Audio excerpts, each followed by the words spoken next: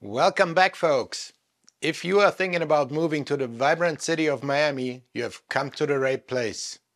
In today's video, we'll be exploring the best neighborhoods to live in, providing you with in-depth information on each one of them. Whether you're a young professional, a family, or a retiree, Miami has something for everyone. By the way, my name is Thomas Struck. I'm a realtor with eXp Realty in Miami, and I'm happy to help you with all your real estate needs.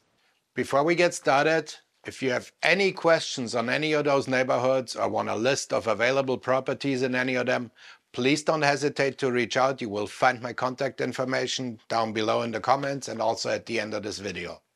Our first stop is Coral Gables. Often referred to as the City Beautiful, it's known for its Mediterranean-style architecture and tree-lined streets. Coral Gables offers a unique blend of elegance and charm. It is home to the prestigious University of Miami, making it a hub for culture and academics. At the heart of Coral Gables, you will find Miracle Mile, featuring upscale boutiques, restaurants, and art galleries. The Biltmore Hotel, a historic landmark, is a well-known hotel featuring a world-class spa, restaurants, and golf course.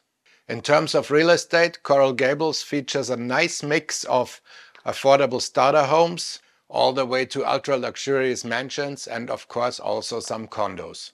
If shopping is what you're looking for, aside from all the quaint boutiques that you'll find all over Coral Gables, there is also Merrick Park, which is a beautiful outdoor mall with lots of major national brands. Next up is South Miami, a family-friendly neighborhood with top-rated schools including South Miami Elementary and South Miami Middle. There is also Sunset Elementary, which features a magnet program that is language-centric with currently German,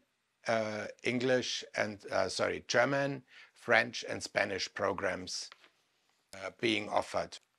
Parks like Dante Fachel provide recreational opportunities like tennis courts and sports fields for residents. South Miami's suburban feel makes it a great choice for those looking for a quieter, more laid-back atmosphere while still being close to all the action. South Miami also features what I call its downtown area, which is right around the Sunset Place Mall that, in all honesty, could use a little refurbishing, and that is also in discussion right now. So hopefully that will be spruced up soon. But regardless, it is a great area to hang out, go get a drink or grab a bite or do some shopping. Now let's head to Coconut Grove, one of my personal favorites. Coconut Grove is a bohemian paradise with a rich history. You'll find eclectic shops, outdoor cafes, and the stunning Barnacle Historic State Park, where you can explore the historic home of Ralph Middleton Monroe. The Grove, as it's commonly referred to, is also home to the Coconut Grove Arts Festival, which is a must-visit for arts enthusiasts, showcasing works from local and international artists. The neighborhood's diverse dining scene ranges from laid-back seafood places like Monty's Raw Bar, located right on the water, to the popular Jaguar with Peruvian-inspired cuisine, all the way to the Michelin-starred Ariete. Coconut Grove also features a very active sailing community in all its sailing clubs and boat clubs along the bay, like Biscayne Bay Yacht Club, Coral Reef Yacht Club, and Coconut Grove Sailing Club. There is also the US Sailing Center, which is where the US sailing team trains whenever they are in Miami. Aventura is our next destination. Known for its upscale living and fantastic shopping at the Aventura Mall, one of the largest shopping centers in the United States. The Turnberry Isle Miami Resorts and Golf Club attracts luxury seekers and golf enthusiasts from all over the world, with its world-class amenities and services. With the Intracoastal Waterway nearby, Aventura offers beautiful views and outdoor activities like boating and fishing. The nearby Founders Park features a splash pad and playground for families. In terms of real estate, you'll find mostly high-rise condos and a few low-rise condos and townhomes sprinkled in.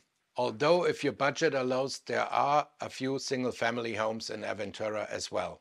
Of course, we can't talk about Miami without mentioning Miami Beach. Miami Beach is probably the most famous of all areas in Miami because that's where all tourists go. This iconic neighborhood offers beautiful beaches, world-class nightlife, and a vibrant cultural scene. South Beach in particular is famous for its Art Deco architecture and Ocean Drive's neon lights. As the name implies, South Beach is located on the southern tip of Miami Beach. Lincoln Road Mall is a shopper's paradise featuring trendy boutiques, art galleries, and dining options. Miami Beach is also home to the Bass Museum of Art and the historic Art Deco district, offering guided tours of its iconic Art Deco buildings. South Beach offers you a variety of real estate options, from ultra-luxurious high-rises to smaller Art Deco buildings and even a few single-family homes. There is something for almost every budget and taste.